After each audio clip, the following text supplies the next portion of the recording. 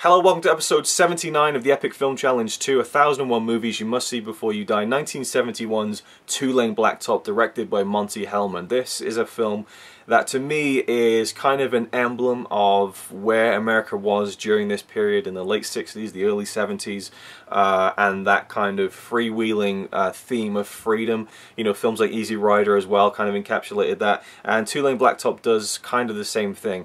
It's a road movie. It's an open road movie, and it's kind of this I guess counterculture would be a way to describe it, you know, just this idea of going out and just being.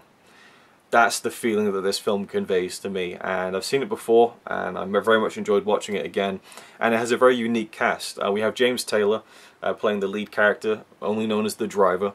James Taylor, very big singer-songwriter in the Rock and Roll Hall of Fame. He's won Grammys, and I believe this was the only film that he ever did. He wasn't an actor, but he did this film. And he has a companion with him. They drive around the country in this 1955 car that looks like a piece of shit, but they've tuned it up. They put a great engine in it, and they travel across the US, across Route 66, all that kind of stuff. And they drag race for money, and that's how they live. They just race, and I love again, the freewheeling kind of the feel of that. You know, just living life on the road, just the way you want to do it, and kind of just going day by day. There's something very appealing about that, especially for people like me who probably will never be in a situation like that. There's this kind of escapism to it.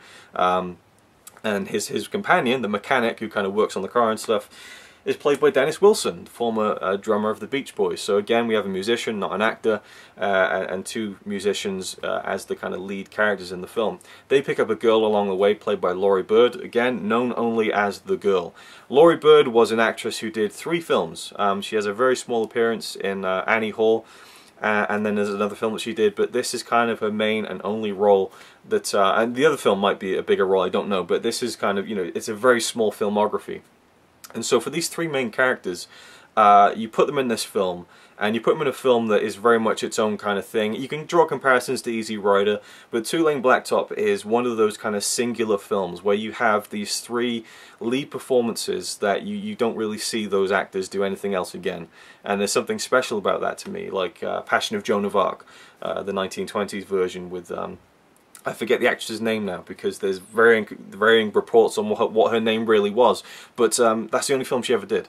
And there's something very special about that. Now in the case of Laurie Bird, it's more haunting than it is special because she took her life at a young age, committed suicide at the age of 26. She was 17, I believe, when she made Two-Lane Blacktop. And her mother also committed suicide at the age of 26.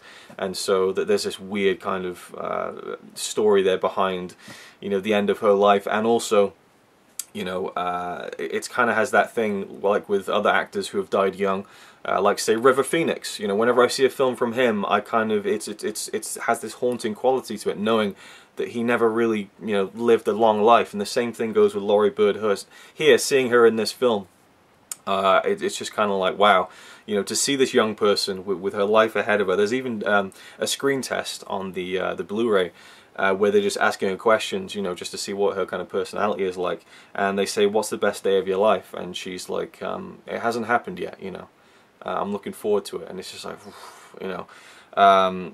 But, you know, again, this film stands alone because it has these performers who you never see in other films. It's very singular. But then you have the 4th character, who is a more established actor, Warren Oates, who I'll always remember the most as Hulker in Stripes, brilliant.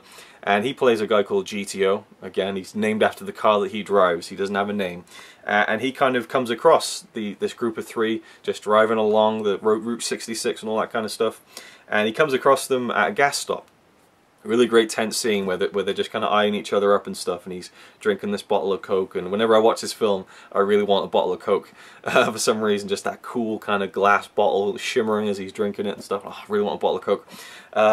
And they basically decide to have a race together. And he's an older guy in this film. He looks kind of like late 40s, maybe early 50s, and he's doing the same thing that they're doing, but they're young people. You know, again, Laurie Bird was 17. You know, James Taylor, Dennis Wilson in their 20s, I would imagine, or at least early 30s.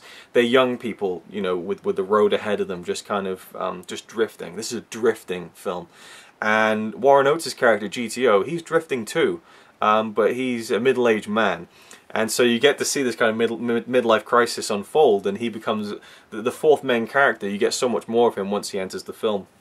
And they decide to have a race, because he's in this nice looking yellow sports car GTO, and he's like, you know, I can beat anyone in a race. And they're like, right, let's have a country long race to Washington DC, and whoever wins, you know, we're talking pink slips, you know, we'll win the car.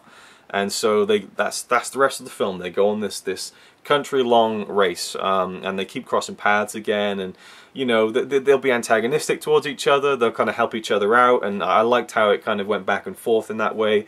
There's a lot of stuff with the girl, and who, between the driver and the mechanic, is she going to sleep with and maybe become an item with, and there's kind of that love triangle going on. And then once GTO gets involved, there's kind of a love square, you know, who's she going to go off with, who is she going to place her allegiance with, and who is she going to go off and drift with to the next town, you know.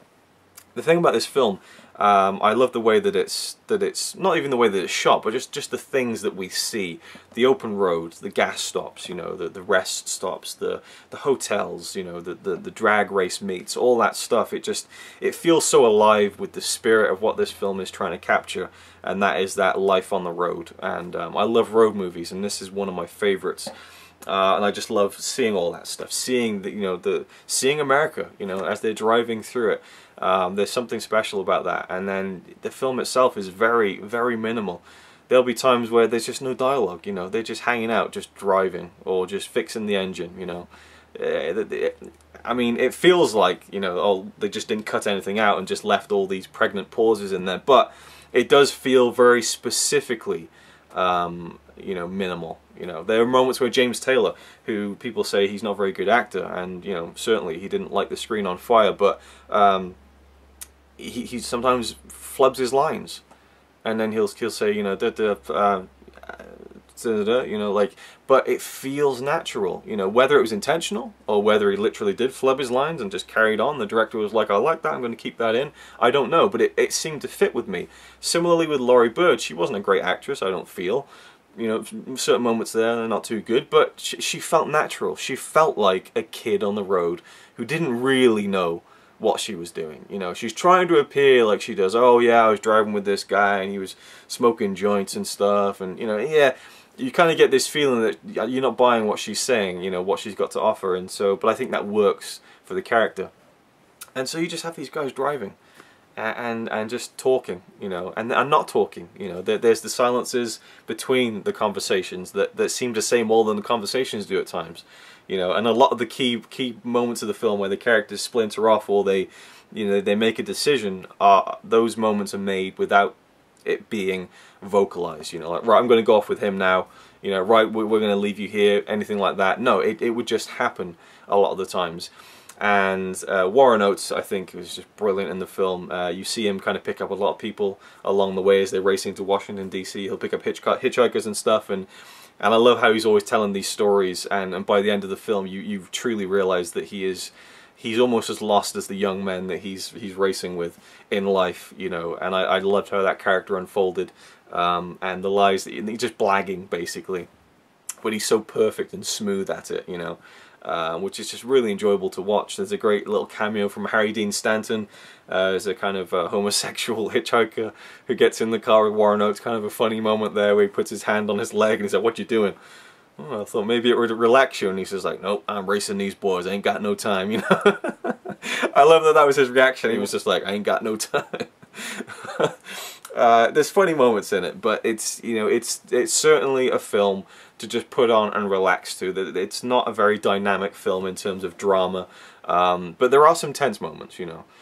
It throws in different things, and I just think that as a film that seeks to capture the spirit of what it is, again, life on the road, that kind of, you know, freedom, you know, and all that kind of stuff, and kind of living off your own kind of whatever, you know what I'm talking about. I've kind of beleaguered the point at this point. So, Two Lane Blacktop, is it a film you must see before you die?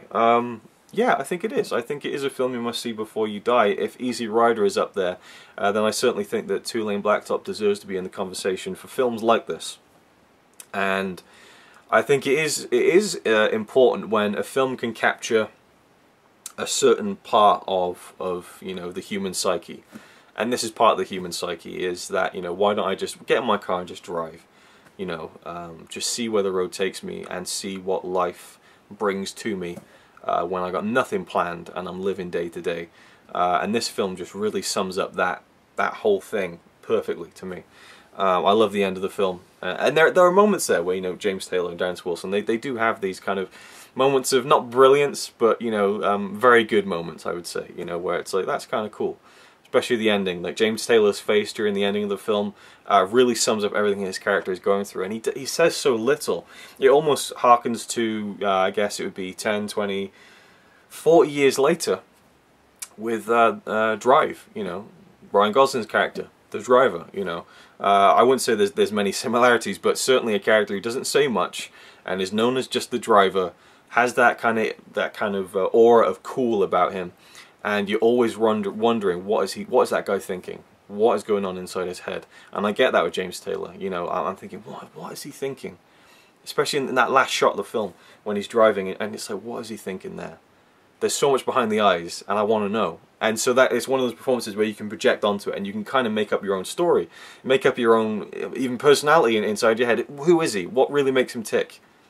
It's up to you. You know, it's up to you to make that up for yourself, judging by the things that he does in the film, or, you know, there's so many variables. But I love when characters are that minimal. But not minimal to the point where you get nothing out of it. I think that you can glean stuff from his performance, in my opinion. Anyway, I think it is a film to see before you die because it's an interesting film. It's a different kind of film, and again, it sums up a certain feeling perfectly. So there we go. Thank you for watching.